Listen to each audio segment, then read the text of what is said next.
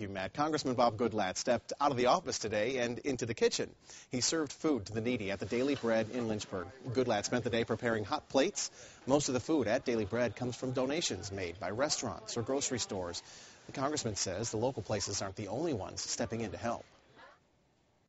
The federal government does provide some help for food pantries and different organizations like this through the food banks.